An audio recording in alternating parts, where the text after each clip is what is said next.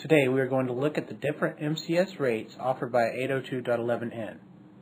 Then we're going to look over the different data rates we can achieve with each MCS rate using different 802.11n enhancements. And finally, I want to teach you an easy way of memorizing the data rates for each MCS rate. This will be useful when taking different tests offered by CWNP. The 802.11n standard states that data rates up to 600 megabits per second can be achieved. An MCS index value is given depending on the amount of spatial streams, modulation type, and coding rate of the transmission. There are 32 different MCS values. These values are 0 through 31. The 802.11n standard also offers many enhancements over its predecessors. Each MCS value has a total of 4 different data rates depending on what 802.11n enhancements are being used. The enhancements that affect data rates are 20 versus 40 megahertz channels and long versus short guard interval. I want to point out that 40 megahertz channels are not recommended in the 2.4 gigahertz range due to the limited amount of channels available.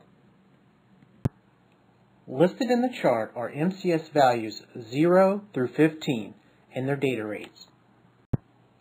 Looking at this chart can seem daunting, especially if you're new to 802.11n. For each MCS value, you can see the data rates increase depending if 40 megahertz channels or short guard interval is being used. Some of the questions in the CWNA and CWDP tests will ask you about a certain data rate based on an access point's capabilities and best practices. It is best you memorize these MCS values and data rates. And don't worry, you don't have to memorize every single one of them. Just memorize 4 and my magic formula and you're all set. These are the only 4 data rates you need to memorize.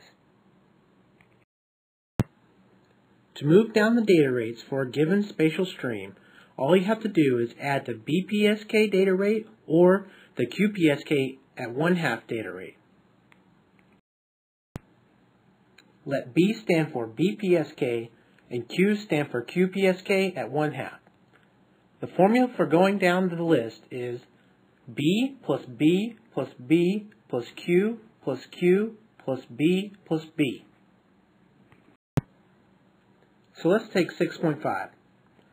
If you add B, you get 13. Add B again, you get 19.5. Add B once more and you get 26. Add Q and you get 39. Add Q again and you get 52. Add B and you get 58.5. And finally, add B again and you get 65.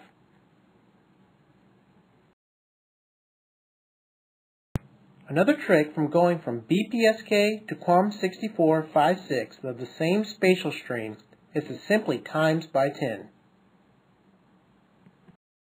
And finally, the last trick I have is going from 1 spatial stream to 2 spatial streams. All you have to do is add the single spatial stream value. Now let's look at an example question.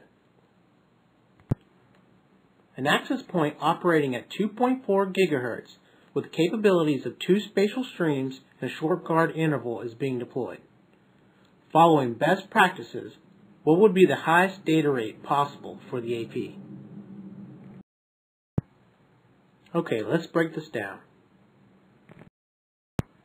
The AP is capable of 2 spatial streams, so let's cross off the data rates with only 1 spatial stream.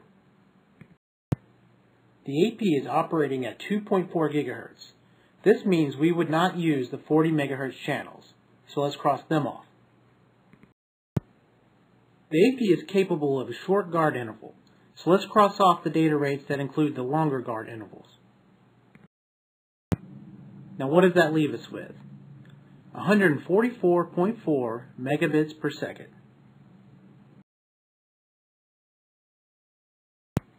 I hope this video has been helpful and you are able to memorize the data rates for your test. Good luck to all and study hard. This video is brought to you by Sean Reinerson at WiFiGeeks.com.